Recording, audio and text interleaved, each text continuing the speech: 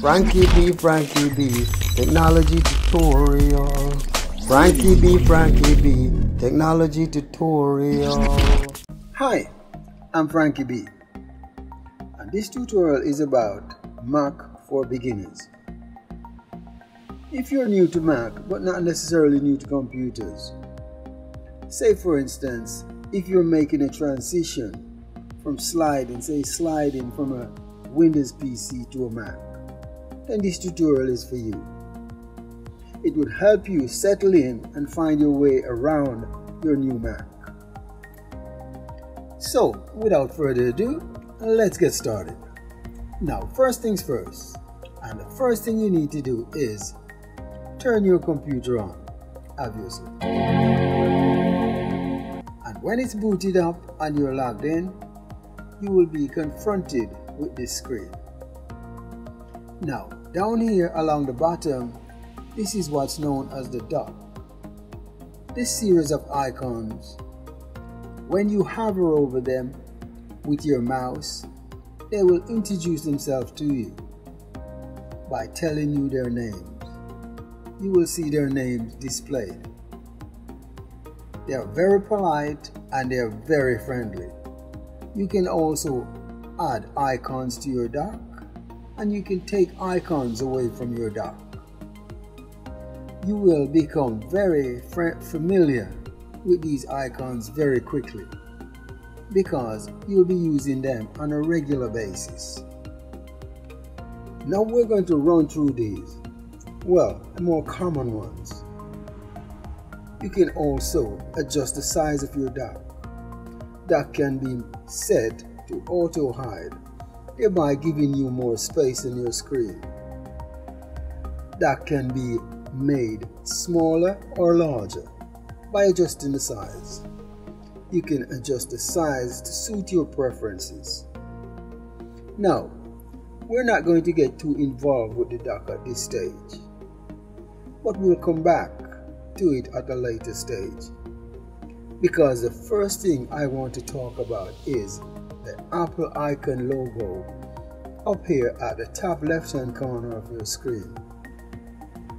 When you click on this logo, you will see, or you will get, this drop down menu. You will see information about this Mac, which gives you information about your computer: overview, display, storage, memory, support, and services, and all that good stuff. Now, system preferences. System preferences is the equivalent to the control panel on a Windows computer. It is where you will set up and change apps on your computer and set up your personal preferences. But we'll come back to this at a later stage and look at it in more details. App stores. This is where your operating system and apps are updated. And it's also where you purchase and download apps. Some apps are free and some you'll need to pay for. Now, recent is where you'll find your apps and programs most recently used. And at the bottom, you will see the clear menu option. You can click on this and it will clear the list for you. Force quit will quit your program, or if an app is not responsive, you can select the app and click relaunch, and it will relaunch the app for you. And sleep mode will put your computer to sleep, and any key will wake it up again and take it out of sleep mode. Restart will restart your computer. Sometimes when you install a new program, you might need to restart for the full settings to take effect. Log out is where you log out of your computer and where you can switch or change users. And shut down will shut down your computer. Most self-explanatory. Now, let's get back to system preferences. System preferences. There are two main ways to get to system preferences. First is from the Apple menu at the top left-hand corner of your screen, and the second is via System Preferences icon on your dock. But for now, we'll get to it via the Apple menu. You will get familiar with this icon and settings because this is where you will be changing settings on your computer. And this is equivalent to the control panel on a Windows computer. When you open System Preferences, you will see a group of icons here. Now, the first one is the General. A couple of things in here I'd like to mention. You can use dark settings on your menu bar and on your dock. And you can also auto hide and show the menu bar just as you can with the dock. By checking this box, and you will choose your default browser. Mine is set to Google Chrome at the moment, which I'm more familiar with, but I do use Safari sometimes. When navigating around System Preferences, you can use the back and forward arrow, or you can click on the Show All button, which will take you back to the root-based screen. Next, we have the background screensaver. In here, we change the background picture and the screensaver. What it does, what times it starts after being idle for say 5, 10, 15 minutes, etc. Now, next in line here, we have the dock. In here, we can change the size of the icons, adjust magnifications, we can park the dock to the left, we can park the dock to the right, and we can park it at the bottom. We can have it in, we can have it out with auto hide, and we can shake it all about. Okay, but that's enough. That's enough of that. Let's get down to business. The dock is very versatile. You can add apps to your dock and you can remove apps from your dock. To add an app, just drag it onto your dock. When you're adding an app to your dock, the other apps will just wriggle and very friendly move over. You can also remove apps. Well, you can also move apps around on your dock by dragging it to the left or by dragging them to the right. And to remove an app, click on it, click on the app and drag it off. And just let it go and it will disappear. Or you could just right click on the app, then select Options, and then select Remove from Dock. Now, let's jump back into System Preferences for now, and then later on we'll run through some of the apps on the dock. Now, back into System Preferences, and we're going to take a look at the display settings. A couple of things in here. You should leave the resolution set to the default position, and you can adjust the brightness level by moving the slider to your left or to your right. And you can also adjust the brightness up and down by the F1 and F2 keys on your keyboard. Energy Saver. This is where you set your computer to save energy, whether you are running on your battery or on your power adapter. Keyboard settings. You can adjust these two sliders, repeat and delay repeat, to suit your preference. And in the text tab, the only thing I'd recommend here is the spelling. You could leave this set to automatic, or you could select your language and leave the rest as is. That'll be fine. And down here at the bottom, this is where you could set up your Bluetooth wireless keyboard. Mouse. This is where you set up the tracking speed of your cursor and the scrolling and double click speed, and also your primary mouse button, whether you prefer it left or right. And down here at the bottom, you'd set up your Bluetooth wireless mouse by scanning and finding it here. Printer. This is where you set up your Wi-Fi printer. Make sure your printer is turned on and just click the plus symbol. It will scan and find your printer and set it up for you, and also install the drivers. Sound output is where you set up your left and right balance and your volume output level. And the input tab is where you can choose if you are using an internal or external microphone. And you can set up your microphone input level and your output volume level here. Now, App Store update.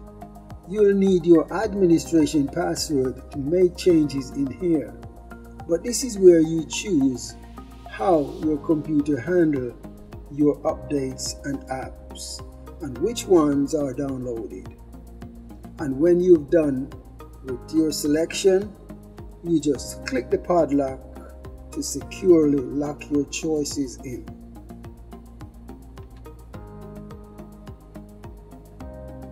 Bluetooth. This is where you install your Bluetooth devices. Just turn on your Bluetooth and it will scan and pick up any Bluetooth devices in range, and you just choose whether or not to pair with them. And at the bottom, you can choose whether or not to show the icon on your toolbar by putting a tick in this box. Users and groups. This is where you can change your password for the user you're logged in as. And if you're an administrator, you can add and delete users after you've entered your password to allow you to do so. You can also change your ID pictures. And when you're finished, just click the padlock to lock in your changes. Then close out or go back to System Preferences. Parental control. This is if you have children or youngsters. You can set a series of restrictions like access certain apps, turn off cameras, access to the web, how much time they've spent on their computer, etc. Parental control is a little bit involved for this video, but if you'd like, I can do a separate video on parental control. Just drop me a line in the comment, and if enough people want it, then I'll do that. But for now, we'll need to move on to the next stage of this video. Siri is the Apple voice controlled personal assistant, and Siri has been around for several years now. The personal assistant is part of Apple Mac OS. And you can ask Siri questions like, "Siri, how are you today?" And Siri will reply, "I'm pretty good. How are you?" Dates and times. This is where you set up your time and dates.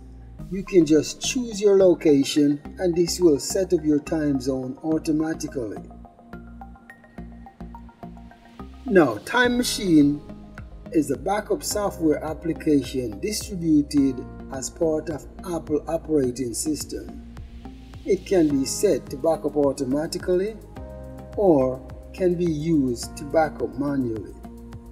It is recommended that you back up your computer regularly. You can tick this box to show Time Machine and the menu bar for easy access to backup. Finder is the smiley face icon on your dock. It is one of the icons that does not move from its position on the dock, along with the trash can. It can help you find and organize your folders and files on your Mac, and it's equivalent to File Explorer on a Windows computer. Now, Launchpad shows all the applications that are installed on your Mac computer, and you can launch any application from the Launchpad. And now, here we have Safari. Safari is the Apple Mac default browser for surfing the web, and it is part of the Apple Mac operating system. Photos. iPhones give you access to your entire Mac photos and video library across all your devices. If you shoot a photo on your iPhone, it will automatically be added to iCloud Photos, so it appears on your Mac, Apple TV, iCloud.com, and on your PC. So you will always have your photos and your videos wherever you go.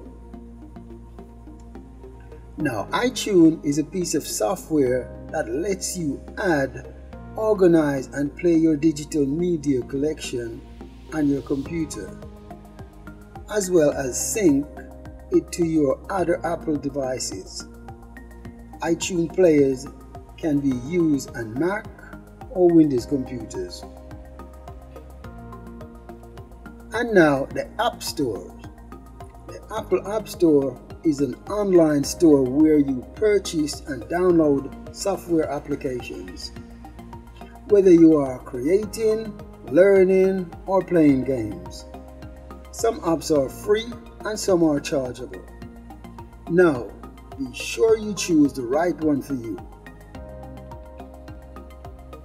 And now, just one more thing, and that is the Spotlight. Anything you want to find on your computer, just type it in the Spotlight, and it will appear in the Spotlight before you get to the end. It's like magic. Just give Spotlight a clue and it will find it for you. Spotlight helps you find pretty much anything on your Mac. It indexes the contents on your hard drive to make it easy to find documents, emails, apps, music, contacts, etc., etc. And finally, the trash can or trash bucket.